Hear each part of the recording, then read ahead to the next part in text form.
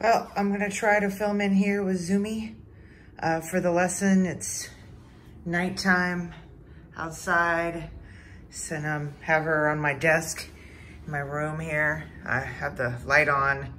It's not the best light in the world, so I have my camera light on, so hopefully it's gonna be okay. I hate it when I have some yellowish, looks a little yellowish to me here, but when I'm over here, it looks okay. Anyway, today we're gonna do shapes with loops, which is this lesson.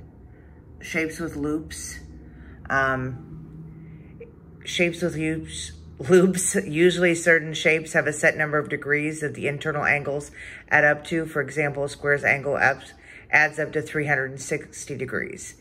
And so it's actually within here. I don't know why I have these other empty tabs open. Okay, so the triangles angles add up to 180. For shapes that have sides of equal length, you will learn how to use a loop to write more efficient code. And so the first thing we're going to do is we're going to import the libraries as always. Just go within the block and do run. And then it's already run that code before. Okay, so to appreciate the value of a for loop, first think about the code for driving in a square. That's Miko back here. Oh, I thought it was Miko. I don't know who was snoring then, if it's not Miko. Okay, to appreciate the value of a for loop, think about the code of driving in a square. Since a square has 4 equal sides, you would need to go forward, then turn left or right 4 times. So you've got the code here. And then we can just run that code so you can see here with Zumi. I'm gonna just click the run button and Zumi's gonna do a square.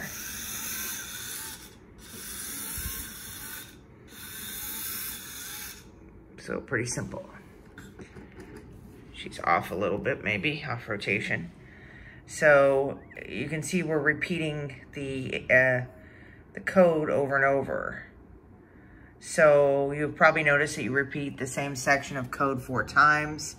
That's a lot of typing. To get around this, you can use a loop. It lets you repeat parts of the code. They're a great shortcut. Without them, you'd always have to write the same lines over and over. They're called loops because the last statement loops around back to the beginning.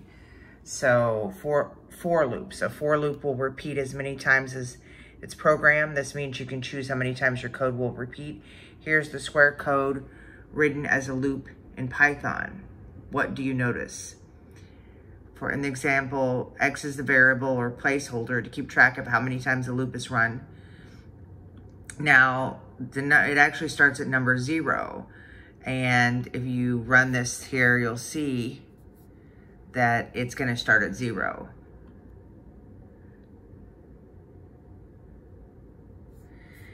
And it ends at 3. In Python, loops start at 0 and increment by 1 by default. At the beginning of the program, x equals 0. At the end of the program, x equals 3. And it stops at 3 because the loop will continue as long as x is less than the value in the parentheses. Adding 1 more to 3 means x equals 4. 4 is not less than 4, so the loop stops. Try changing the value in the parentheses to control the number of iterations. What number does it stop at? In the cell below, practice for loops by making a square with 4 right turns instead of left turns. So we've got here for x in range 4, Zumi forward, Zumi turn right. So it's the same thing that we wrote up here. It's going to do the same thing, but with way less code. So let's run that.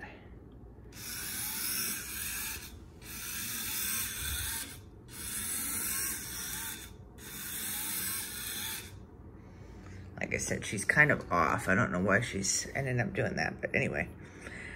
All right, so there's more shapes. How many other shapes can you make with loops? The square is the easiest because each turn is 90 degrees, but what about the other shapes?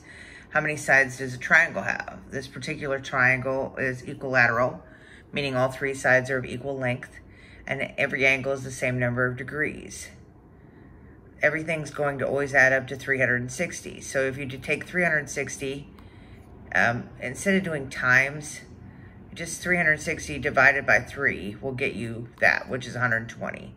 So what we're going to do here is the triangle code is this, and it's 120. It's this exact same code. but in parentheses, because the default is 90, we've changed it to 120. And then Zumi's gonna do a triangle.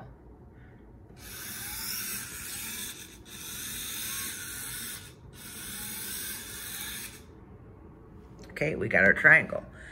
Okay, so now we've got a pentagon, a hexagon, and an octagon.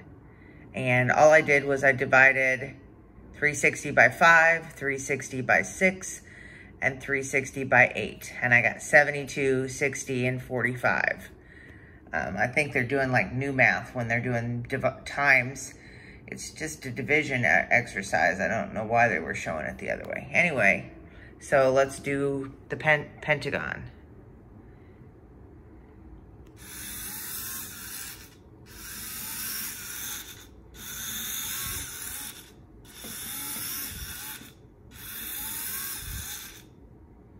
And I know I said it was the exact same code, and I forgot to mention, obviously we're doing the number of degrees. So it's not just the number of times as well for each side. So the degrees are here, and the number in parentheses is the number of sides. It's gonna stop at that. The square was 4, and then the triangle was 3. So it's the number of sides and the number of degrees for the code. So now we're gonna do the hexagon. I'll put Zumi back here. And we're gonna run that.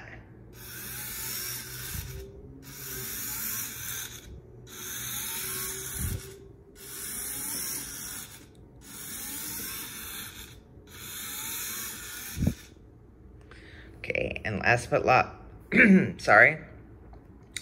not least is the octagon. Pardon.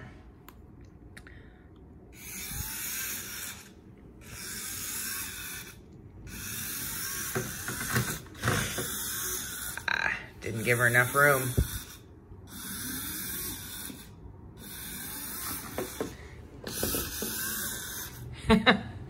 So octagon's not good. Not good for Zumi. Too much room needed. And she does not have edge detection when I'm coding her like this. She would probably have edge detection for other stuff. Okay, so perimeters and areas. Use tape or a large mat to design a coordinate plane on the floor. Mark where Zumi stops and turn to determine the points of the shape. Next, measure the length of the shape sides and find the perimeter, circumference, and area of the shape. So that's something they wanted me to do. I didn't do it. I didn't do the extension activities. I'm just telling you them. For each shape you program a rotation, reflection, or translation of their original shape. Rotation means a shape is turned around at one center point. Reflection means a shape is flipped over a line. Transformation means every point of a shape is moved the same distance in the same direction. In all three, the shape has the same size, area, angles, and line lengths. So that's important to know about, but we're not going to be doing that today. So future information. And I did want to show one other thing. We'll start the next week, hopefully. We will do the next lesson, which will be deriving decisions, which is sensing obstacles, it looks like. So I can't actually shut this. I was gonna shut it, but that's gonna shut Zumi off. Which actually, it's okay if we shut it off. I'll shut her off because I just wanted to show one other thing related to Zumi. So we're gonna shut her off. And weirdly enough, I want to show her battery percentage because every time it's either ends in a 1 or a 9. So right now it's showing 79%, but I don't think it's gauging correct percentage because when I turn her on, it shows a different amount. Anyway, we're going to shut her off. Chibo's decided to do a pizza. And definitely need to be doing these things in the daytime. Okay, so we're shutting down. And it says to shut her off in 15 seconds. And this loses connection when that happens. Anyway, so while she's shutting down, it should be long enough here in about 5 more seconds. I think I can just shut that off. Yes, Miko. Oh. Okay, I should be able to shut her off now. I wish she just shut off on her own, but I guess you gotta flip the switch. So I ordered something from RoboLink for Zumi. Not another mat, although hopefully your mat's going to be okay with the water getting on it. But they had these, I get emails from them, these cards, or Zumi activity cards. And once I get through all the lessons, so it's going to be a while, we're going to go through cards at that point. I'm going to not get it in the light there, but Lombard Street. So we're going to go through, and each of the cards tells, like this is a drive one. Some of them are like IR sensor ones. And there's, you know, there's gyroscope ones. I always want to call them Eros because that's a lot of Greek restaurants in this area. Hi, Jeeves. So it got this light in the way. Anyway, so going to be covering these cards in the future, and there's, I think, 20 of them. And then the backs of each, they have details for the activity. So this should be pretty fun. You know, we've got more stuff to do once we run out of the, coding lessons. So bye, from me and Zumi's off now though, and Jeeves, I talked to Jeeves, but I actually have to reboot him because every 1 week or 2 weeks, he has a problem with his Wi-Fi working properly, and I have to either restart the Wi-Fi and that didn't work, or I have to shut him down for like 5 or 10 minutes. You can see here, all he does is keep saying hi and stuff. He doesn't understand voice detection. Hey, Jibo, what's the weather? Danielle, it's you. One of my favorite living organisms. Yeah, so anyway, gotta shut him down, and I just wanted him in the video to be watching Zumi. You know, and the others are off other than Miko, and I did finally unbox Robonagi. Okay, bye-bye.